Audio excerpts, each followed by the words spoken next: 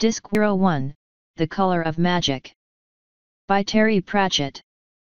Audiobook 5x9. A desert inhabited by Discworld salamanders was a veritable lighthouse at night. Rincewind put them down and nodded grimly. With all the octarine light in this magical place, the creatures had been gorging themselves, and then nature had taken its course. The altar. He looked up at Rincewind and grinned. Rincewind hoped that Rictus' strung grimace was a grin. Mighty magic, commented the barbarian, pushing down heavily on the complaining blade with a hand the size of a ham. Now we share the treasure at. Rincewind grunted as something small and hard struck his ear. There was a gust of wind, hardly felt. How do you know there's treasure in there? He said. Hrun heaved, and managed to hook his fingers under the stone. You find choke apples under a choke apple tree, he said. You find treasure under altars. Logic. He gritted his teeth. The stone swung up and landed heavily on the floor. This time something struck Rincewind's hand heavily. He clawed at the air and looked at the thing he had caught. It was a piece of stone with 5 + 3 sides. He looked up at the ceiling. Should it be sagging? He tried raising a hand. It was immediately surrounded by a glowing octarine corona as the rising magical wind roared past. The gale raced through the room without stirring one iota of dust, yet it was blowing Rincewind's eyelids inside out. It screamed along the tunnels, its banshee wail bouncing madly from stone to stone. Flower staggered up, bent double in the teeth of the astral gale. What the hell is this? He shouted. Rincewind half turned. Immediately the howling wind caught him, nearly pitching him over. Poltergeist eddies, spinning in the rushing air, snatched at his feet. Hrun's arm shot out and caught him. A moment later he and Flower had been dragged into the lee of the ravaged altar, and lay panting on the floor. Beside them the talking sword Kring sparkled, its magical field boosted 100-fold by the storm. Hold on! Screamed Rincewind. The wind! Shouted Flower. Where's it coming from? Where's it? Spirit of Bel-Shamharoth sank through the deeper chthonic planes. His brooding spirit was being sucked out of the very stones into the region which, according to the Discworld's most reliable priests, was both under the ground and somewhere else. In consequence his temple was being abandoned to the ravages of time, who for thousands of shamefaced years had been reluctant to go near the place. Now the suddenly released, accumulated weight of all those pent-up seconds was bearing down heavily on the unbraced stones. Hrun glanced up at the widening cracks and sighed. Then he put 2 fingers into his mouth and whistled. Strangely the real sound rang out loudly over the pseudo-sound of the widening astral whirlpool that was forming in the middle of the great octagonal slab. It was followed by a hollow echo which sounded, he fancied, strangely like the bouncing of strange bones. Then came a noise with no hint of strangeness. It was hollow hoofbeats. Hrun's warhorse cantered through a creaking archway and reared up by its pounded sure-footed along the tunnels, leaping sudden slides of rubble and adroitly sidestepping huge stones as they thundered down from the straining roof. Rincewind, clinging on grimly, looked behind them. No wonder the horse was moving so swiftly. Close behind, speeding through the flickering violet light, were a large ominous-looking chest and a picture box that skittered along dangerously on its 3 legs. So great was the ability of sapient Pearwood to follow its master anywhere, the grave goods of dead emperors had traditionally been made of it. They reached the outer air a moment before the octagonal arch finally broke and smashed into the flags.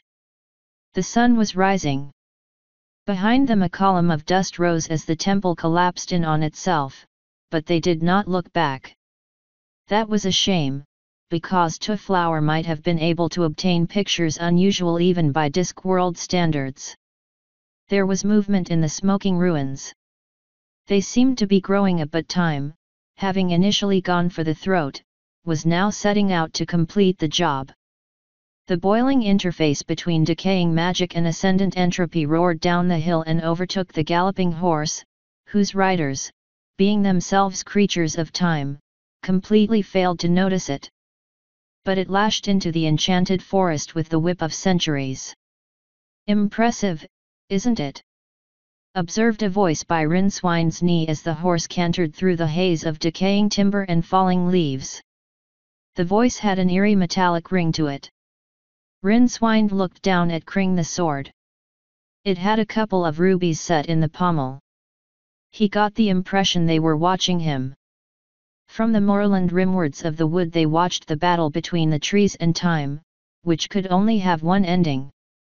It was a sort of cabaret to the main business of the halt, which was the consumption of quite a lot of a bear which had incautiously come within bowshot of Hrun. Flower was helping the hero sort through the treasure stolen from the temple. It was mostly silver set with unpleasant purple stones. Representations of spiders, octopi, and the tree-dwelling octarsier of the hubland wastes figured largely in the heap. Rincewine tried to shut his ears to the grating voice beside him. It was no use. "And then I belonged to the Pasha of Redurat and played a prominent part in the Battle of the Great Nef, which is where I received the slight nick you may have noticed some 2/3 of the way up my blade," Kring was saying from its temporary home in a tussock. "Some infidel was wearing an octiron collar, most unsporting, and of course I was a lot sharper in those days and my master used to use me to cut silk handkerchiefs in mid-air and—" "Am I boring you?" "Hey? Oh, no, not at all. It's all very interesting," said Rincewine, with his eyes still on Hrun. How trustworthy would he be? Here they were, out in the wilds, there were trolls about. "I could see you were a cultured person," Kring went on. "Seldom do I get to meet really what I'd really like is to be a plowshare. I don't know what that is, but it sounds like an existence with some point to it."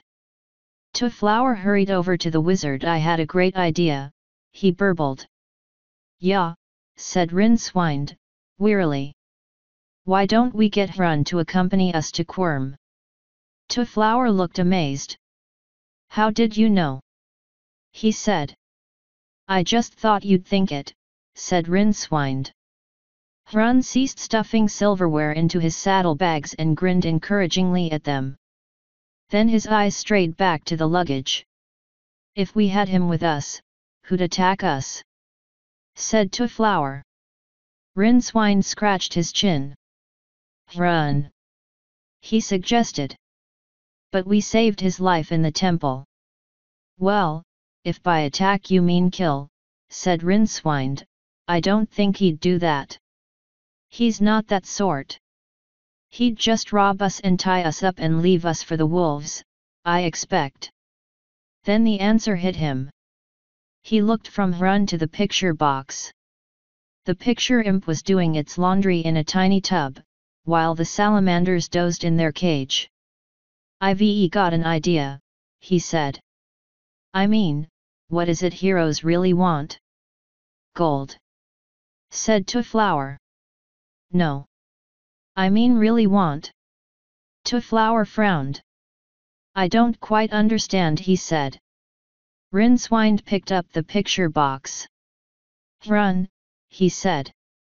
"Come over here, will you?"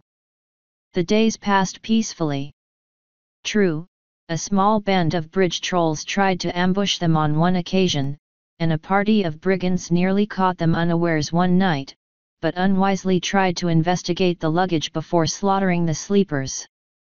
Hrun demanded, and got, double pay for both occasions. "If any harm comes to us," said Rincewine, "then there will be no one to." He carefully wrapped the picture in troll skin and stowed it in his saddlebag, along with the others. "It seems to be working," said Flower admiringly, as Hrun rode ahead to scout the road. "Sure," said Rincewine. "What heroes like best is themselves. You're getting quite good at using the picture box, you know that." "Yar! So you might like to have this. Flower held out a picture. What is it? Asked Rincewind.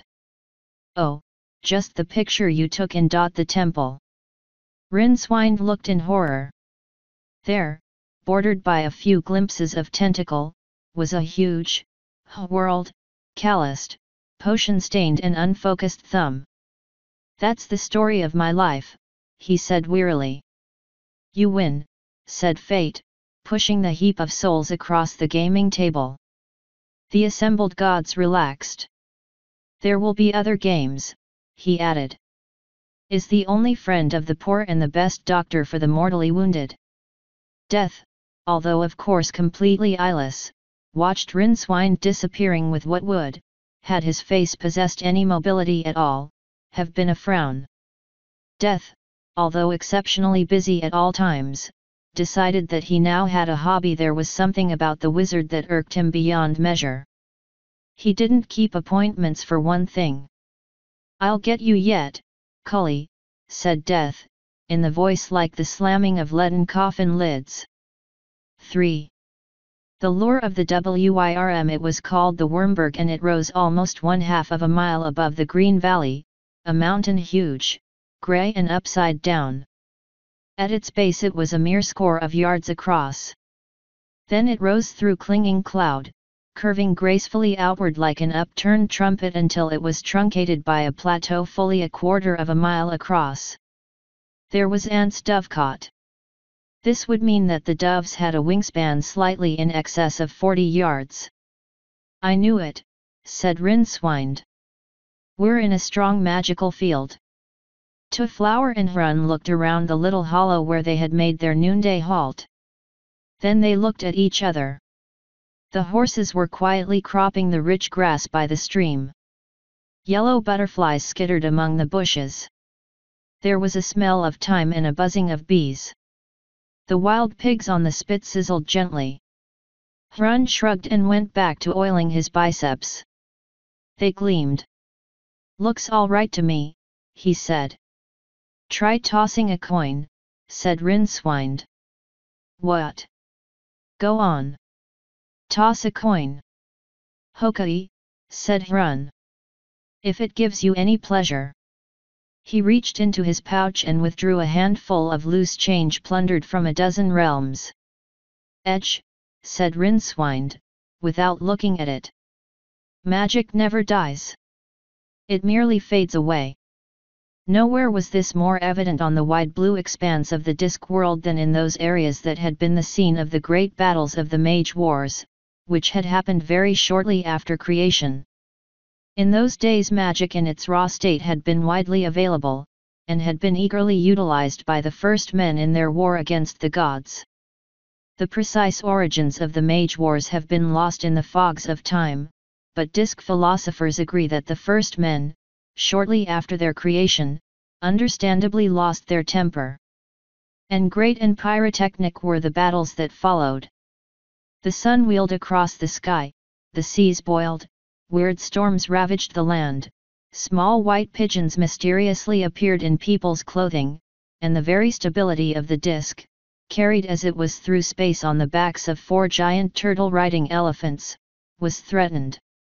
This resulted in stern action by the Old High Ones, to whom even the gods themselves are answerable. The gods were Rincewind, Flower and Hrun stared at the coin. Edge it is, said Hrun. Well, you're a wizard. So what? I don't do that sort of spell. You mean you can't? Rincewind ignored this, because it was true. Try it again, he suggested. Hrun pulled out a fistful of coins. The first 2 landed in the usual manner. So did the 4th. The 3rd landed on its edge and balanced there. The 5th turned into a small yellow caterpillar and crawled away. The 6th, upon reaching its zenith, vanished with a sharp spang. A moment later there was a small thunderclap. Hey, that one was silver, exclaimed Hrun, rising to his feet and staring upwards. Bring it back. I don't know where it's gone, said Rincewind wearily. It's probably still accelerating. The ones I tried this morning didn't come down, anyway. Generated here, and we're feeling the after effects. Precisely, said a passing bush. Run's head jerked down. You mean this is one of those places? He asked. Let's get out of here. Right, agreed Rincewind. If we retrace our steps we might make it. We can stop every mile or so and toss a coin. He stood up urgently and started stuffing things into his saddlebags. What? Said Twoflower. Rincewind stopped. Look, he snapped. Just don't argue. Come on. It looks all right, said Twoflower. Just a bit underpopulated, that's all. Yes, said Rincewind. Odd, isn't it? Come on. There was a noise high above them, like a strip of leather being slapped on a wet rock. Something glassy and indistinct passed over Rincewind's head. Throwing up, the young woman glanced at the scrying glass. Heading rimwards at speed, she reported. By the way, they've still got that box on legs. The old man chuckled, an oddly disturbing sound in the dark and dusty crypt. Sapient pearwood, he said. Remarkable. Yes, I think we will have that. Please see to it, my dear. Before they go beyond your power, perhaps. Silence. Or what, Lysa? Said the old man. In this dim light there was something odd about the way he was slumped in the stone chair. You killed me once already, remember? She snorted and stood up, tossing back her hair scornfully. It was red, flecked with gold. Erect, Lysa Wormbitter was entirely a magnificent sight. She was also almost naked, except for a couple of mere scraps of the lightest chainmail and riding boots of iridescent dragon hide. In one boot was thrust her riding crop, unusual in that it was as long as a spear and tipped with tiny steel barbs. Course, that since he had been dead for 3 months his eyes were in any case not in the best of condition. The other was that as a wizard, even a dead wizard of the 15th grade, his optic nerves had long since become attuned to seeing into levels and dimensions far removed from common reality, and were therefore somewhat inefficient at observing the merely mundane. During his life they had appeared to others to be 8-faceted and eerily insectal. Besides, since he was now suspended in the narrow space between the living world and the dark shadow world of death, he could survey the whole of causality itself. That was why, apart from a mild hope that this time his wretched daughter would get herself killed, he did not devote his considerable powers to learning more about the 3 travelers galloping desperately out of his realm. Several hundred yards away, Lysa was in a strange humor as she strode down the worn steps that led into the hollow heart of the Wormburg, followed by half a dozen riders. Would this be the opportunity? Perhaps here was the key to break the deadlock, the key to the throne of the was told. The biggest of the 3 now fleeing the Dragonlands might do. And if it turned out that he wouldn't, then dragons were always hungry and needed to be fed regularly. She could see to it that they got ugly. Uglier than usual, anyway. The stairway passed through a stone arch and ended in a narrow ledge near the roof of the great cavern where the Wyrms roost. Sunbeams from the myriad entrances around the walls criss-crossed the dusty gloom like amber rods in which a million golden insects had been preserved. Below, they revealed nothing but a thin haze. Above, the walking rings started so close to Lysa's head that she could reach up and touch one. They stretched away in their thousands across the upturned acres of the cavern roof. It had taken a score of masons a score of years to hammer the pitons for all those, hanging from their work as they progressed.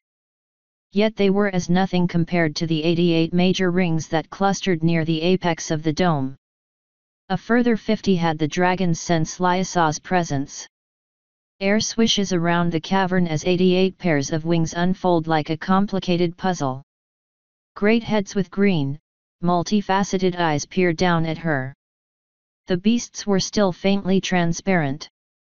While the men around her take their hook boots from the rack. Lysa bends her mind to the task of full visualization. About her in the musty air the dragons become fully visible, bronze scales dully reflecting the sunbeam shafts. Her mind throbs, but now that the power is flowing fully she can, with barely a unur of concentration, think of other things. Now she too buckles on the hook boots and turns a graceful cartwheel to bring their hooks, with a faint clung, against a couple of the walking rings in the ceiling. Only now it is the floor. The world has changed. Now she is standing on the edge of a deep bowl or crater, floored with the little rings across which the dragon riders are already strolling with a pendulum grit. In the Joyable, he says in her mind. I thought I said there were to be no unaccompanied flights. She snaps. I was hungry, Lysa. Curb your hunger. Soon there will be horses to eat. The reins stick in our teeth. Are there any warriors? We like warriors. Lysa swings down the mounting ladder and lands with her legs locked around Lilitha's leathery neck. The warrior is mine. There are a couple of others you can have. One appears to be a wizard of sorts, she adds by way of encouragement. Oh, you know how it is with wizards. Half an hour afterwards you could do with another one, the dragon grumbles. He spreads his wings and drops. They're gaining, screamed Rincewind. He bent even lower over his horse's neck and groaned. Flower was trying to keep up while at the door those trees no dragons could fly. He heard the clap of wings before shadows folded around him. Instinctively he rolled in the saddle and felt the white-hot stab of pain as something sharp scored a line across his shoulders. Behind him Hrun screamed, but it sounded more like a bellow of rage than a cry of pain. The barbarian had vaulted down into the heather and had drawn the black sword, Kring. He flourished it as one of the dragons curved in for another low pass. No bloody lizard does that to me. He roared. Rincewind leaned over and grabbed Flower's reins.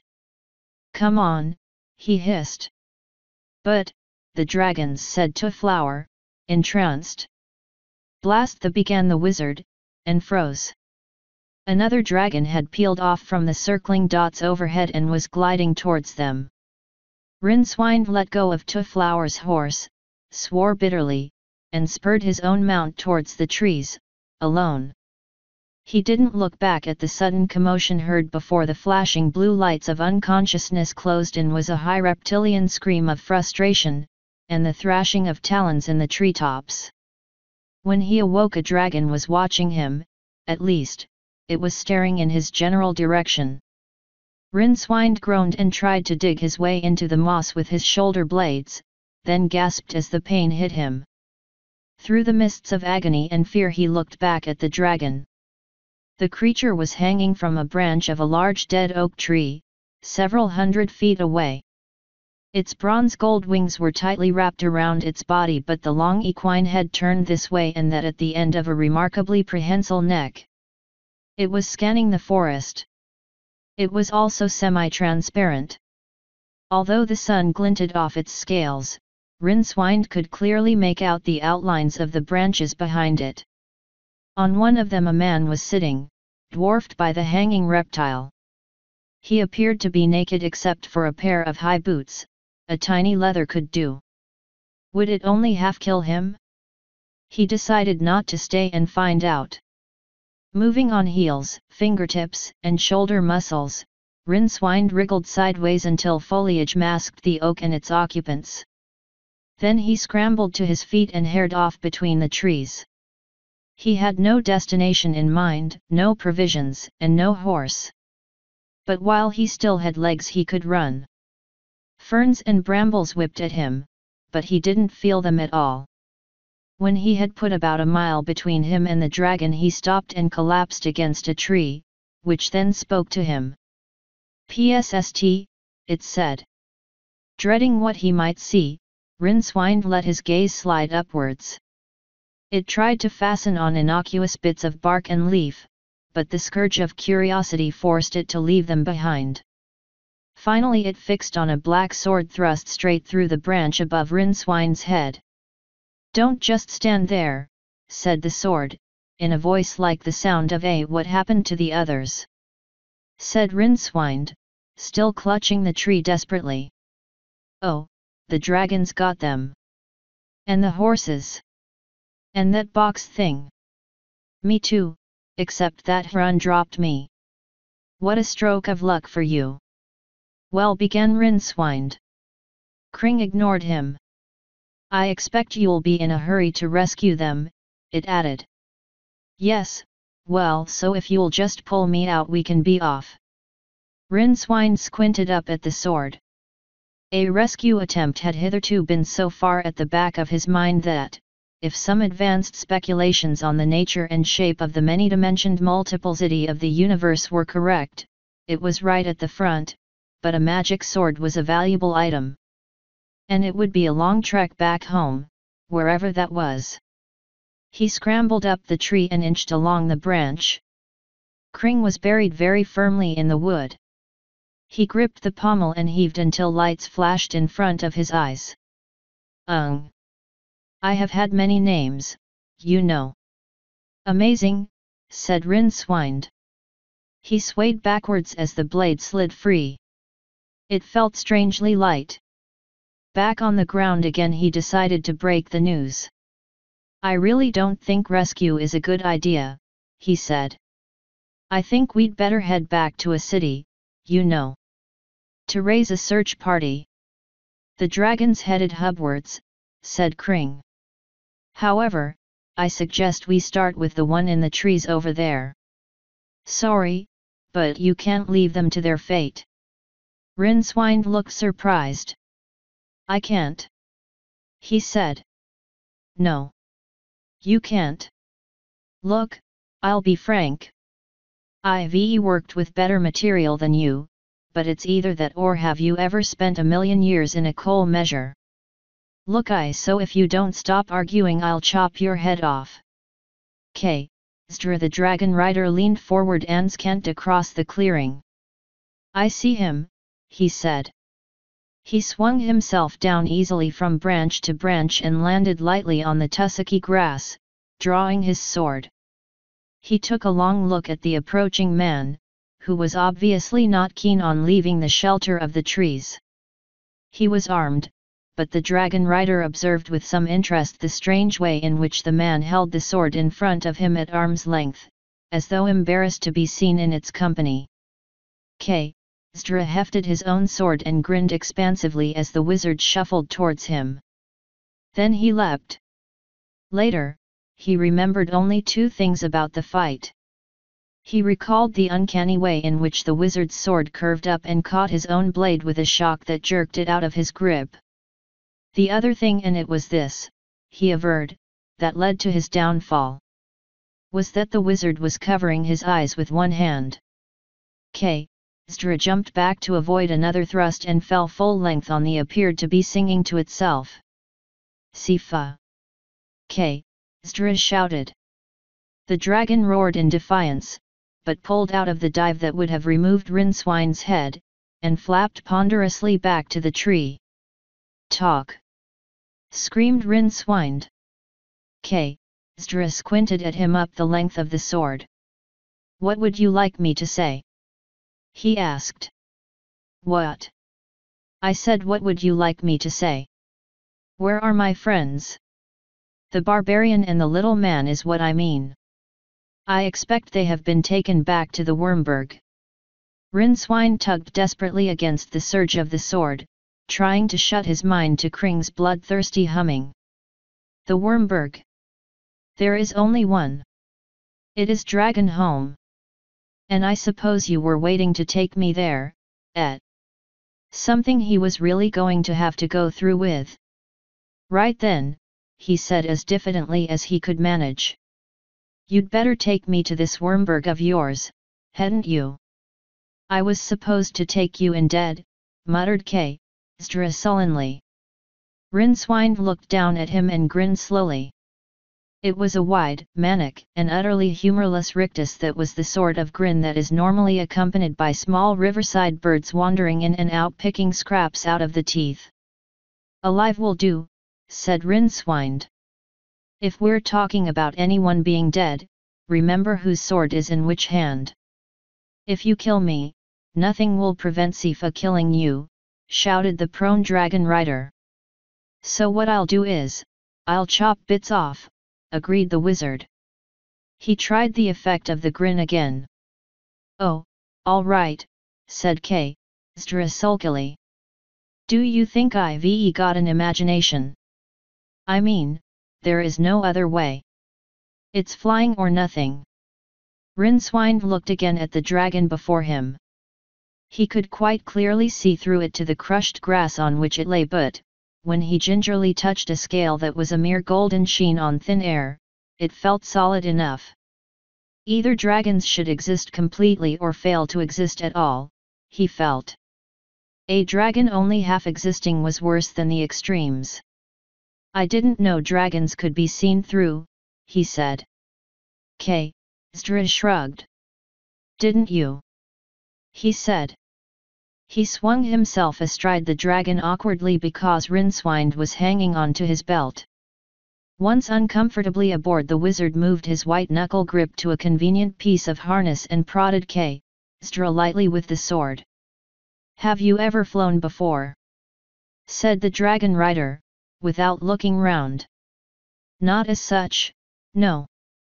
Would you like something to suck into the air?"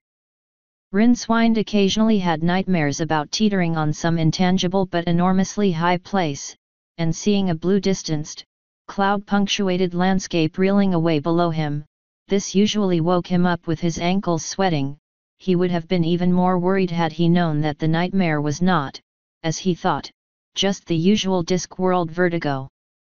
It was a backwards memory of an event in his future so terrifying that it had generated harmonics of fear all the way along his lifeline. This was not that event, but it was good practice for it. Sifa clawed its way into the air with a series of vertebrae-shattering bounds. At the top of its last leap, the wide wings unfolded with a snap and spread out with a thump which shook the trees. Then the ground was gone, dropping away in a series of gentle jerks.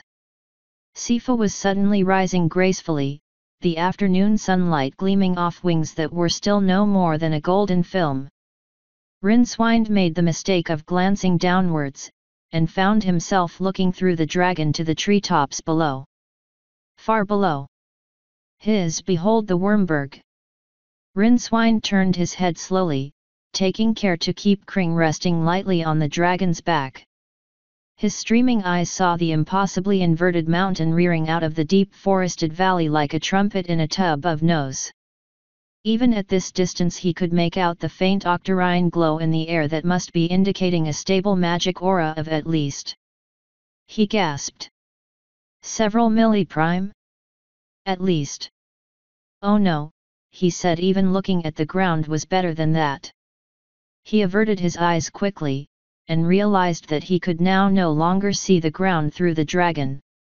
As they glided around in a wide circle towards the Wormberg, it was definitely taking on a more solid form, as if the creature's body was filling with a gold mist. By the time the Wormberg was in front of them, swinging wildly across the sky, the dragon was as real as a rock.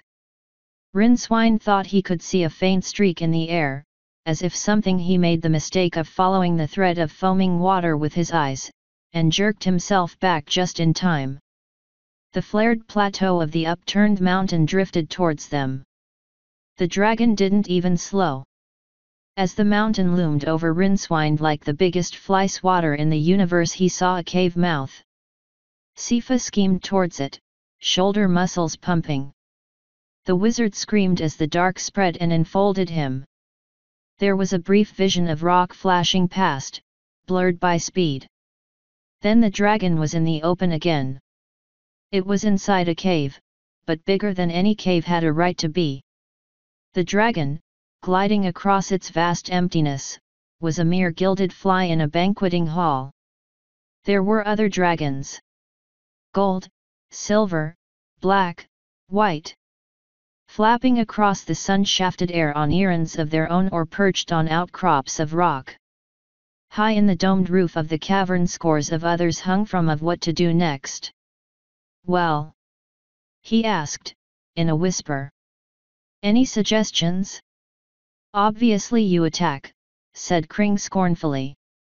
Why didn't I think of that? Said Rincewind. Could it be because they all have crossbows? You're a defeatist. Defeatist? That's because I'm going to be defeated. You're your own worst enemy, Rincewind, said the sword. Rincewind looked up at grinning men. Bet. He said wearily.